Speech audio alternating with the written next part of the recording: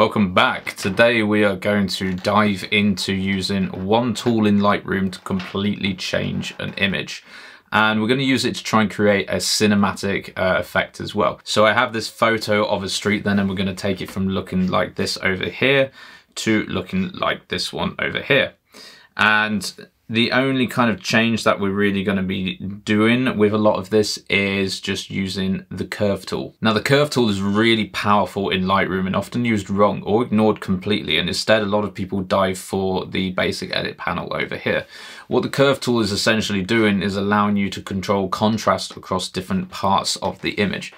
So what the contrast tool over here is doing is basically applying contrast to the entire image. So if you look at the histogram up at the top, as I pull all the way across here, everything's flattened to the left there. As I pull this way, they're kind of leveled out a bit more. And you can already see this sort of faded to really defined look. But when you're dealing with the contrast, you're also actually dealing with saturation. As you're pushing up the contrast of something, you are pushing up the saturation as well. And that might not always be wanted. Now I tend to avoid this slider and I try and get all of the contrast edits out of using the curve tool or the basic panel. So let's go down, reset our curve tool that we've got going on and see if we can get this faded look. So here's the curve tool down here then. Now, if you're just using it for the first time, it may be defaulted up to this one. And as we move through it, we can make certain changes to go through them. We got the parametric curve, we've got the point curve here, and then we've got the individual colors. So this is going to be dealing with all of the colors, everything that's in the image. This is going to deal with certain channels. And you can see as I've gone through each of those, there is something on them all. If I toggle the curve off, you can see the big change that it's made to the image. It's not only just taken away some of the definition, it's flattened the image out a bit more.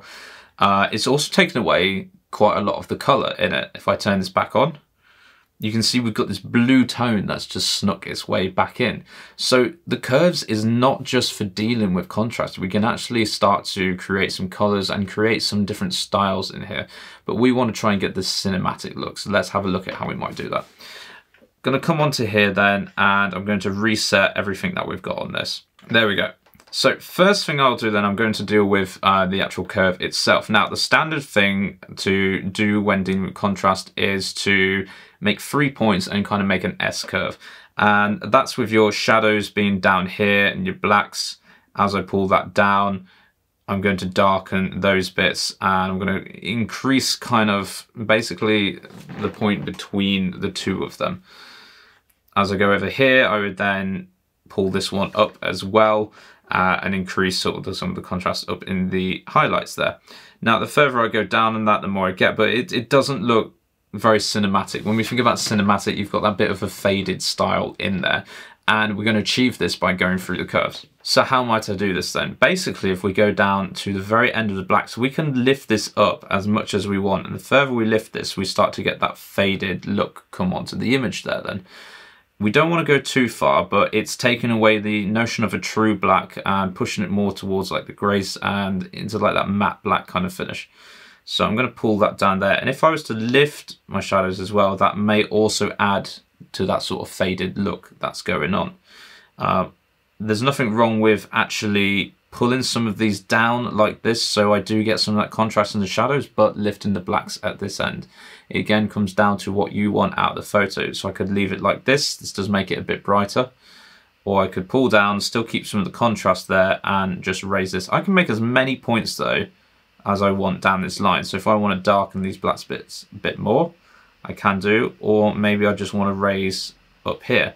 Now I find if I raise before the area and I put in a point here, this really helps to build some of that contrast that's going on. So if I toggle on and off with that, you can see some of these blue tones are already starting to come into the image there then. I can also choose to pull my midpoints down a little bit if I want, and that's just going to pull this towards that side a bit more. If I go up, you can see I get more of the highlights involved. Again, I want this sort of cinematic feel, so I'm actually just going to drop this ever so slightly. So it's not too different to the S-curve that we've got going on, but I'm just raising what I've got down here with the blacks and making some extra points. I can choose to do the same up here then with the highlights area. If I pull that down, I'm going to lose some of that kind of glow. And when I'm dealing with cinematic, I tend to pull both of these down, and then I just play around with where this extra point is that I've got, how I want to raise it up. Basically, how faded do I want my image to go? Further up there, the more faded I'm going to get. It's a balance that you need to strike, and it's completely up to you as well. Now, once you've done that, you can then go through the individual channels and you can start to sneak in some contrast in some different areas.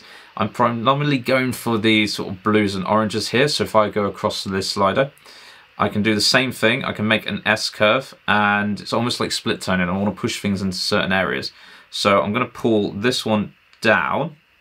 And what that actually does is it introduces a bit of yellow into the shadows there. If I pull this one up, then I get a bit more of the blues. Now you might think, well, that looks terrible at the minute, but that's because I'm going to go through each of these channels and I'm going to do a similar thing. And all this is doing is just adding a little bit more contrast in to the different areas there.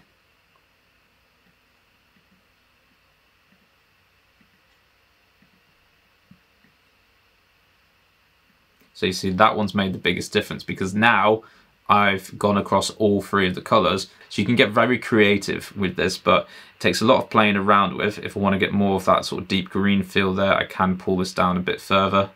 Again, I can make as many points as I want with this. So maybe I want to go for that really dark green feeling down at the bottom there. And I want to take away from it in the highlights. Point is, you can do a lot, and you can get, yeah, very creative with all these aspects. They require going back and forward and doing sort of a lot of tweaking until you kind of get the color in a place that you're happy with on things there. And then you can always come back to this point here and start raising and lowering things. So maybe now that I've introduced that extra contrast in, maybe now I might just raise these points and get that extra sort of faded feeling. Basically what I'm trying to say is, as you go across each of these channels, you will find yourself having to go back and just make different edits, and that's absolutely fine there. It's about getting that final image that you want as you toggle on and off with it. So I still like the mids like lowered, I think, a bit there. I'm not too keen on them shining out because I want that faded cinematic look. But I did raise these a little bit more. I quite like this. It's like a sort of deep green blue tone going on in there, which is really great. The final thing I'll do is I'll come over to the, I cannot say this word. Why can I not say this word today? The parametric. I can't say this for some reason. But I will come over to this, and this is just like some sort of like type global edits that I will do on this bit here. Usually what I use this for is to recover when I've gone too far, or do things I was too scared to do in the other ones. So I'm just going to pull those up a bit further, but if I pull that right the way up, you can see I'm just fully lightening that out. So again, I'm just adding to that faded look a little bit more. If I pull my highlights all the way up, it's not doing a great deal, so that's fine, I'm going to keep that there. But the biggest effect is down in these shadows. So I could go higher, I can bring it lower. I'm just going to strike that balance of pulling the darks down but raising the shadows up. And there's a lot of experimentation to go around here, but certainly when you're trying to create this like cinematic kind of look, you can just achieve it purely with what's going on the curves here then. Toggle that off. Very bright sort of image going on. I have already sucked out a lot of the colors in it, but it just looks like a flat taken image. Bring the curves in. I've completely changed around not only just like the color but the lighting of it too. And yeah, as I work through all my other different edits on here, I will go back and I will always try and control contrast from the curves instead of using this button up here. So let's just very quickly look at what happens if I go the other way around and I raise my shadows then. And I raise these out the other way. Again, you can see I get this faded look. So there are different types of cinematic sort of styles you can get. This one's a bit more lighter. If I pull these down, then I bring in that little bit more like darkness feel to it. Let's create a different point there. Yeah, if I pull this down, I get a little bit more of the darker feel. But what's really driving the faded look with all of this is just raising down this end and lowering up at this end, creates a massive difference, and you are just squishing what is black and white and you're just pulling them in a little bit more. Further up you go, you are going to get that different faded look. So, a very quick one there on just using the curves tool. It's a very powerful tool. You can get a lot out of this. I will go into deeper on a different video with all of how you might apply this to different things, but for the cinematic effects, I find it's great to try and achieve this look just by raising and lowering different points here. You can start off with that generic S curve, see if you like what it's doing to the image, raise and lower your points at the very edges for the blacks and whites there. And then, yeah, just try pulling them up and down. You don't have to stick with that generic S curve. Pull them up and down and see, does that strike your eye if that's what I'm going for with my image? This works quite nicely on the buildings, but it'd be interesting to see what it looks like if we're doing some portraits there. Just remember, as you're going across these different channels, it is very delicate point work. So the slightest movement I'll do on these points here will have a big effect on the color overall. Don't worry once you've just made one adjustment and it's not producing the results you want. Go through all of the channels and make the different adjustments, and you can control how much of that contrast you're kind of putting in on these different colors there then. Sometimes you may not need it. Sometimes you may just actually be after sneaking a little bit more of a blue tone into the shadows. That's fine as well. It's just entirely dependent on the photo you're dealing with. Just when you get down to the curves, don't always go for that generic feel of just the S curve, and move away from just using this panel down here. Or equally, if you're only using this panel, try going back once you've done your edit and just having a play with the different regions down here. So I hope that helps you understand what the curves can do a little bit more, but also how we can get this bit of like a cinematic faded look through from just using the curves tools. You can take it as far as you want. Some people will like it, some people won't, but that's the great thing about what we're doing here. It's entirely your choice, it's your photo.